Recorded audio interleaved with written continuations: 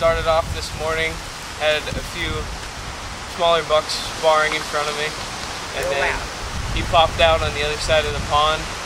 I gave him a few grunts, and he just eased his way nice and easy across the pond. Had a few other little bucks in front of me. Then he came over to them little bucks, and then they came right underneath my tree. He stayed out I ranged him at 40 yards, making a scrape, threw the bow back, and made a good shot.